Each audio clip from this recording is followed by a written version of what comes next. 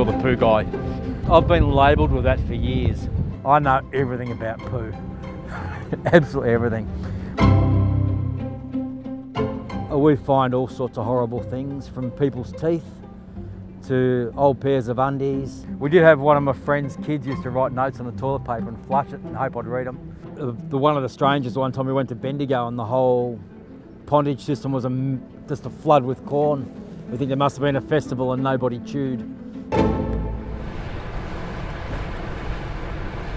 We're out at the Werribee treatment plant, where probably half of Melbourne's toiletries go. Everything is biologically bad in this pond. So everything you do, much as it looks pleasant and it's a very nice pond, anything in this thing is going to make you sick if you get it on you. The type of diving we're doing is known as encapsulated diving, so that you're fully sealed into the unit like an astronaut suit. 1, 2, 3, 4, 5. Yeah, 1, 2, 3, 4, 5. Loud and clear. Tell me. Yeah, really good. Clearer in that hat, louder in that hat. Yeah, roger. Where you're seeing the double pipes down here, we're working at each one of those double pipes. We'll work at one set, then we swim under across to the next set, and we've just got to pull them down further and try and create more buoyancy out of them. Okay guys, got to start stripping.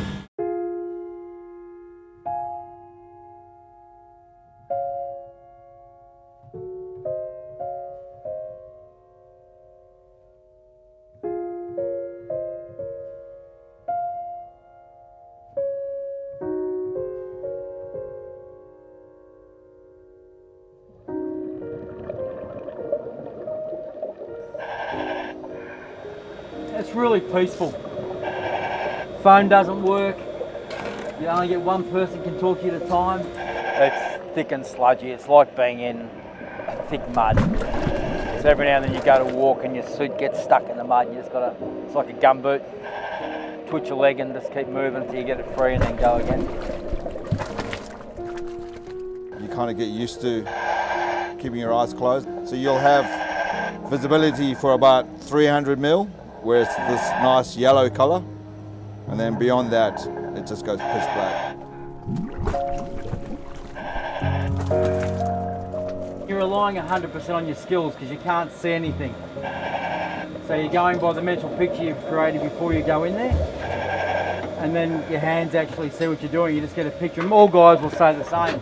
They get a really good mental picture of what they're doing, even though they can't see it.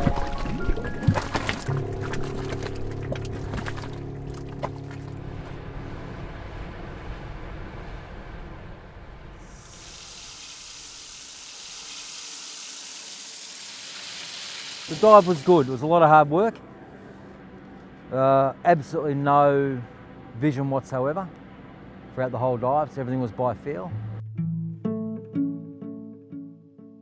When you're commercially diving, it really doesn't matter. You could be anywhere where there's work.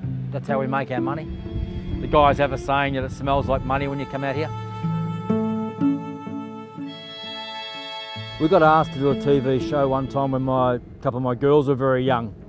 Do a live TV interview, and I told them about it and they started to cry because they said it was bad enough they knew what I did for a living. They didn't want all their school friends to know as well.